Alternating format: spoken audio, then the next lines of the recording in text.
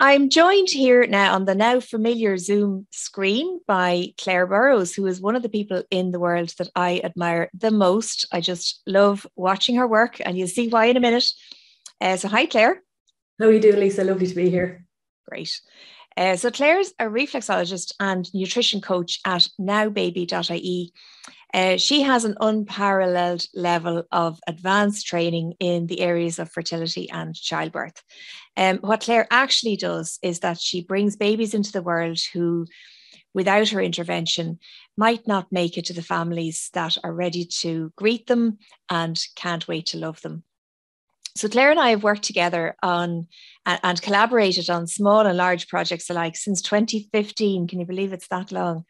So I'm delighted to have this window of time in your diary, Claire, because I know it's a busy diary, to have a chat about your work, because I really believe that there are people out there who need to hear about it. And I say this with personal confidence because there was a gap of almost 4 years between my children, who are 20 and 17 now, including a miscarriage between them, and long stretches where we thought that that it was just going to be the one. And if I had known you then, I would have been sitting in front of you for sure, hoovering up all your wisdom and all your evidence-based advice. So I can truly appreciate the absolute joy behind those baby photos that you post of those very precious and wanted little humans. And I always read with interest, and with the background I have of being a midwife, the stories, which are anonymized, of course, but that give the details that many couples can relate to in terms of fertility challenges, IVF, and all the rest of it. So for those watching, if you aren't already following Claire, I'll put the links with this video so you can coo over those photo albums for yourself. So Claire, how many are there now? How many babies are there whose middle name is Claire, whether they're boys or girls? Lisa, firstly, I'm sorry for your loss. I actually didn't know that. And I know that, there's so many pregnancies are lost, but, it is important to acknowledge every single one of them. So even though it's a long time ago, I am sorry. The babies, I have 20 of them here on the wall behind me. There's nearly 500. Is there 500 now? Yeah, near My enough. goodness. Yeah. My goodness. And every single one of them I'm invested in. Yeah. It's an absolute labor of love for me. I couldn't begin to tell you how much I love my job. But I am very results driven. So once I sit down with a couple to work with them, I want to go at it till it's done. 500 or thereabouts, and looking forward to starting another year and a few hundred more, hopefully. A few hundred more, absolutely. Wow, that's just so amazing. What led you into this line of work, Claire? Yeah, that's a lovely story actually in itself. I used to be a project manager in IT, in financial services. So IT people are just solutions orientated. They like solving problems. And whereas I had my baby, no difficulty whatsoever. My sister was 10 years trying for babies. So she's 5 years younger than me. And for 10 years, herself and her husband were trying for a baby. During that time, she had 6 losses. Wow. And in fairness, that's even a small number of losses for a 10-year period. So they were really struggling. And her 6th loss was on Euro change overnight at the end of 2001. So I was working on that project, and once it was finished, I thought, we need to solve your problem. So I did a little bit of research and pointed her in the right direction on a few things, did some kind of energy healing work with her. And so that was January of 2002. And on the 22nd of December, 2002, baby Connor was born. And when I tell you that, obviously it was a huge, huge, huge deal for my sister and her husband. But I had a little 12-year-old girl at home who had no cousins. And she was over the moon, over the moon. So baby Connor came home from hospital on Christmas Day, and it was the biggest celebration. You just have no idea. This little 12-year-old girl was just thrilled to have a new baby in the family.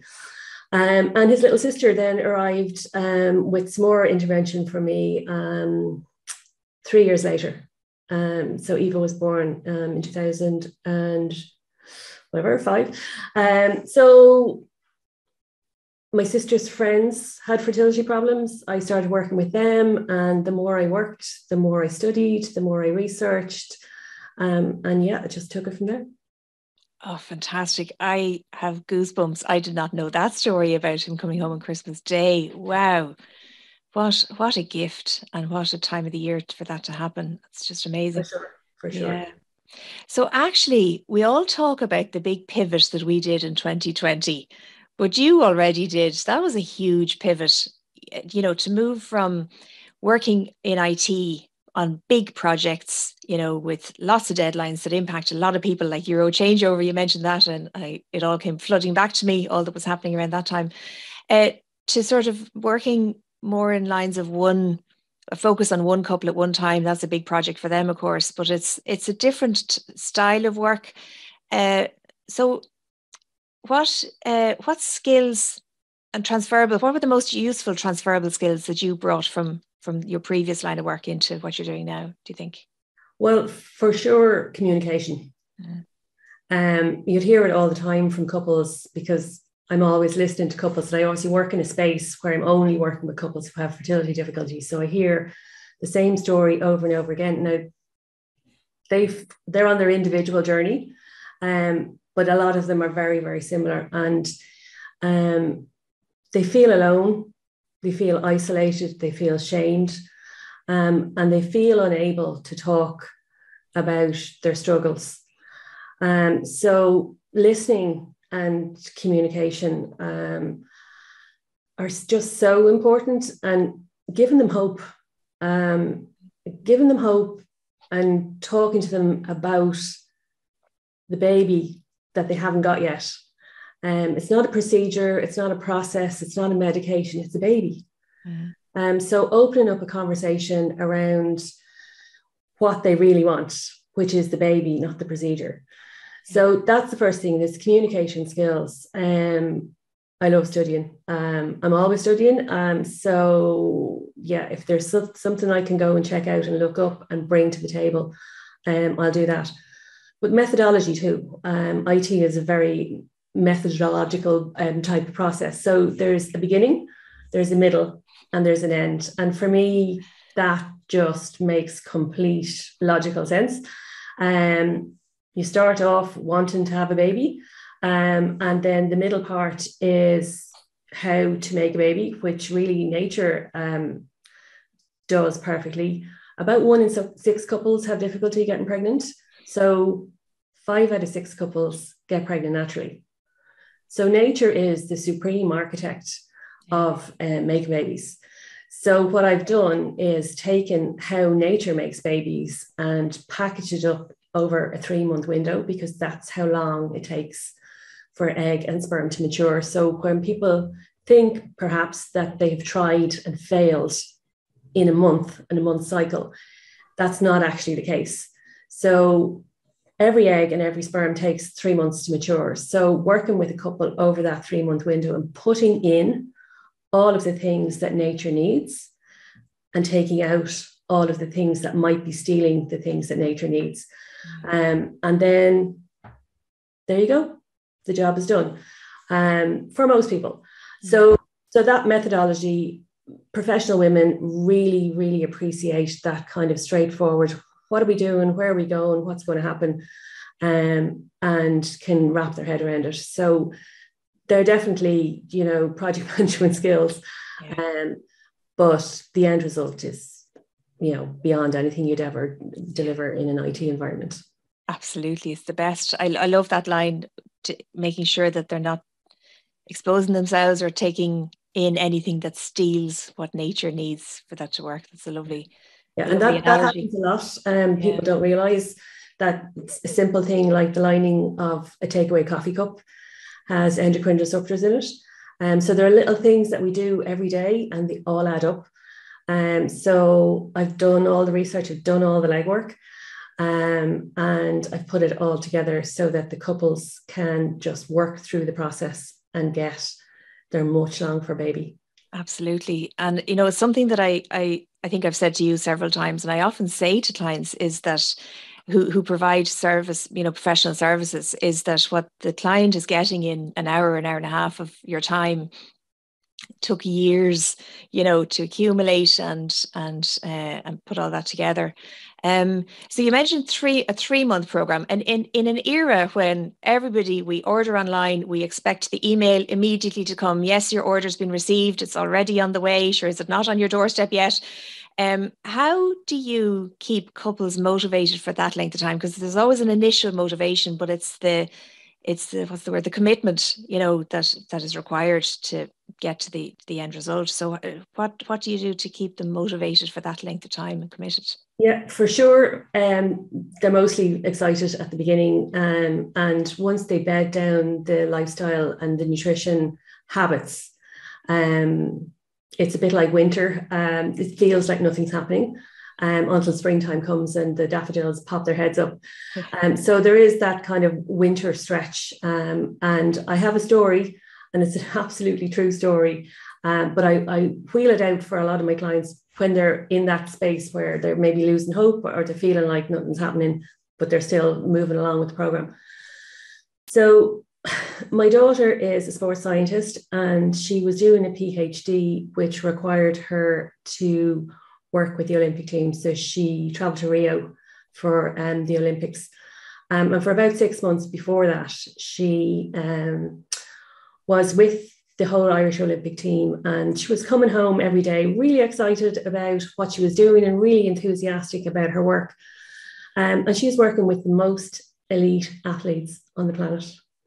And she was telling me about how much they'd sacrificed for a place on the team.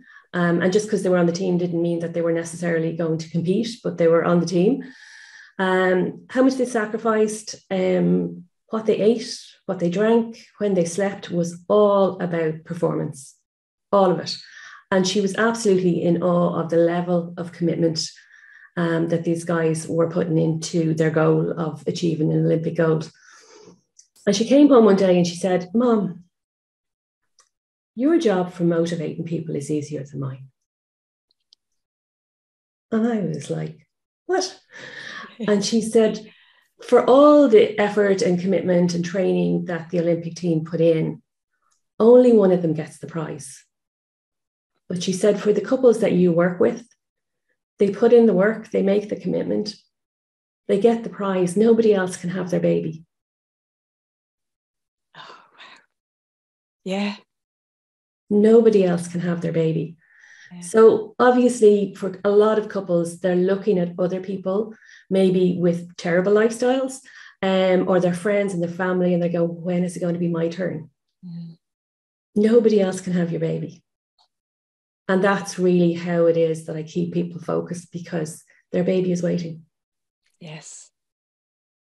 Their baby is waiting. No one else. I love that. I love that. It's worth repeating. It is worth repeating for sure. Yeah. Wow.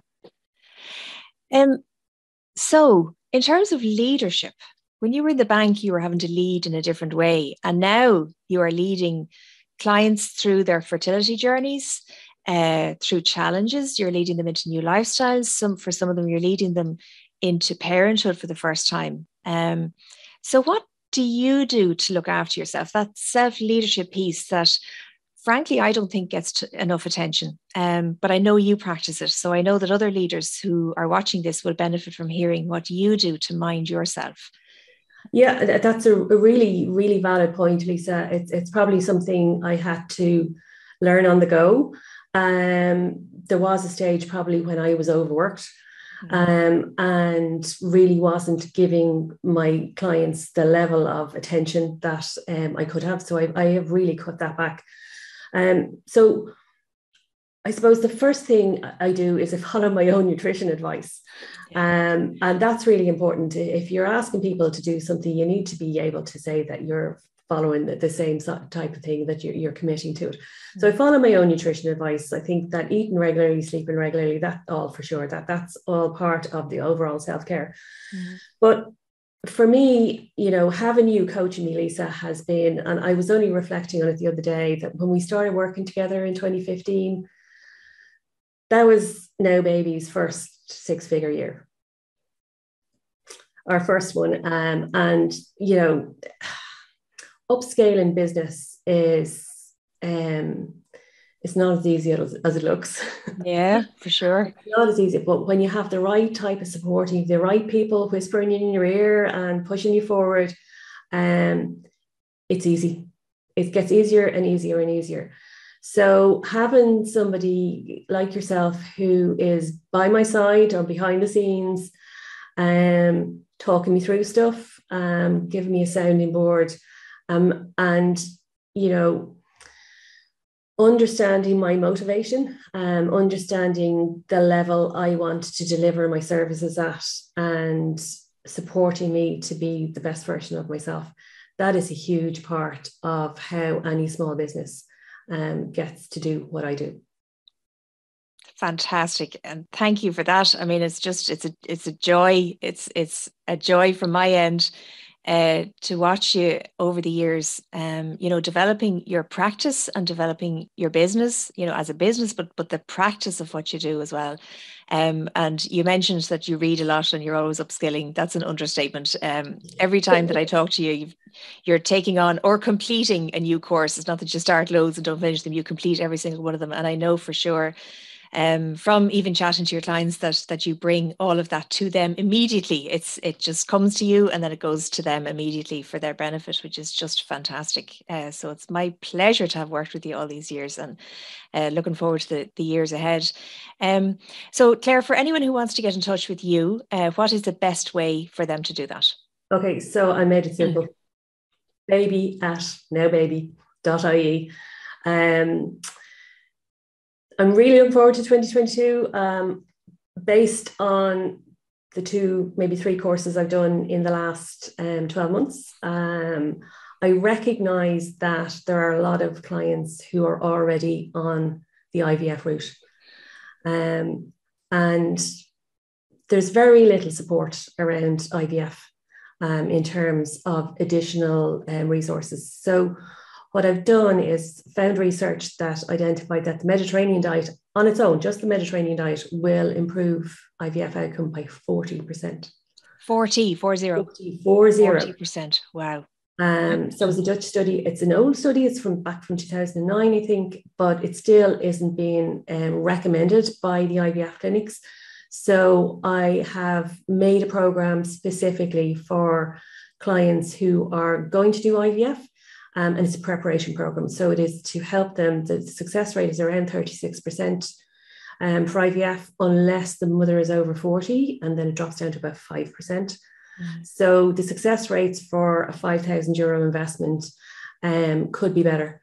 And the IVF preparation program is what NowBaby will be offering to those couples starting in January. So baby@nowbaby.ie. baby@nowbaby.ie. I will put that in the comments as well, for anyone who wants to contact you. For those watching, I would, if this is of interest to you, please contact Claire. I can't recommend her highly enough, and I know that she operates with full integrity and professionalism, and care and compassion underpinning all of that. So it's just a wonderful space to be in. If you're in that space of having challenges, Claire will support you. As you mentioned, Claire, I mean, none of us can do any of these journeys on our own. So we need a team, and get the team behind you. So Claire is your team. So Claire, thank you again very, very much for time in your, I know, really busy diary. I really appreciate it. Your pleasure. Thanks, Lisa.